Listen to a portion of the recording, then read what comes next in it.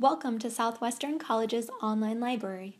In this video, we will be finding articles using the library's online databases. Don't be intimidated by the word database. We use databases all the time, such as when we search Google.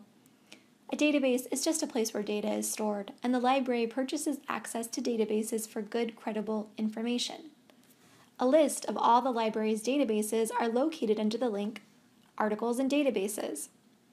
When we click on this link, there is a long list of databases that are available to all currently enrolled students.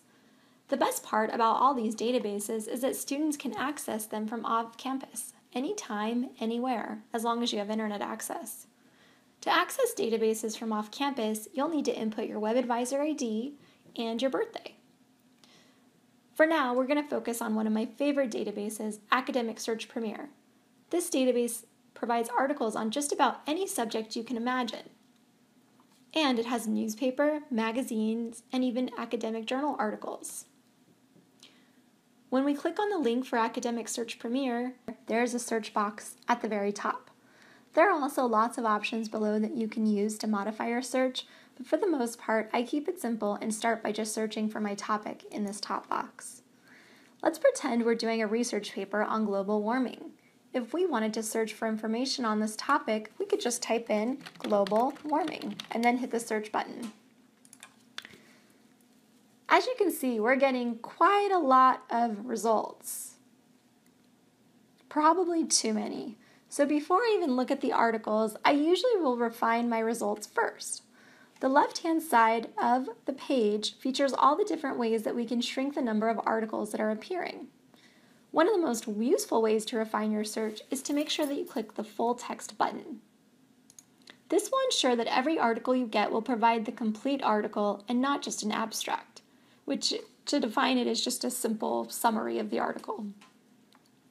We can also limit the date range as well. And so this is going to be great for assignments where you need to do something in the last 10 years or so. We can also limit the type of articles we want, from academic journals, magazines, or newspapers.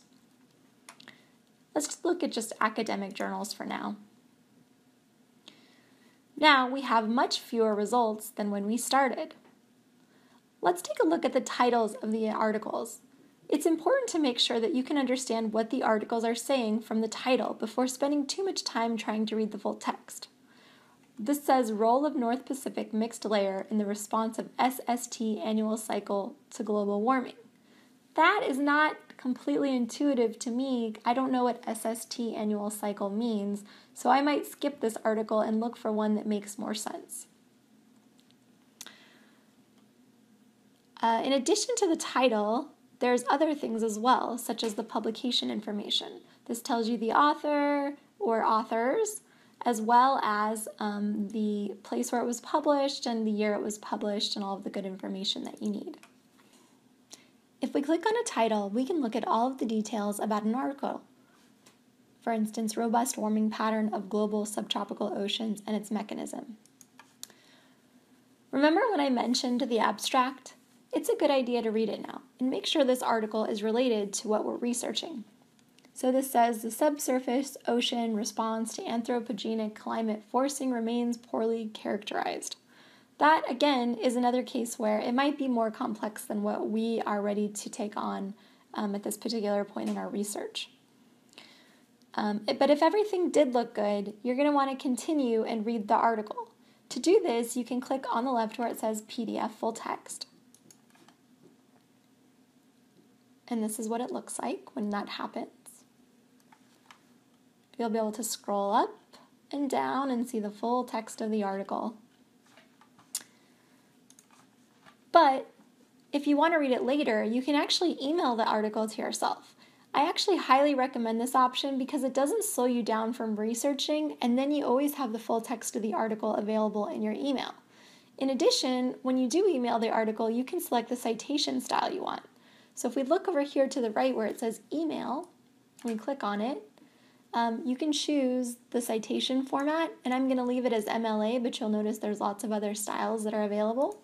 And we just have to pop in our email. So library@southwestern@swc swcd.edu.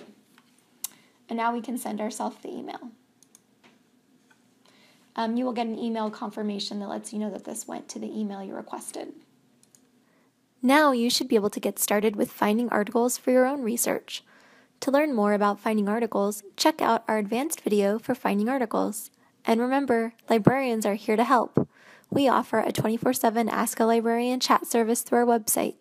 You can also reach us by telephone at 619-482-6397 or through text telephone at 619-482-6490. We are also available through email at library@swccd.edu. Thank you for watching.